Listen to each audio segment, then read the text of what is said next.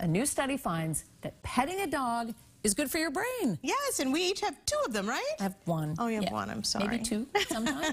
One day. Your husband says okay. Exactly. But, you know, so I guess dogs aren't just man's best friend, but they can also be a man's best therapist, because researchers in Switzerland measured the brain activity of 19 healthy adults alone, then in the presence of a dog, then sitting next to the dog, and finally while petting the dog. And they found activity in the area of the brain involved in social and emotional cognitive processing increased substantially as they progressed through the different stages with the dog.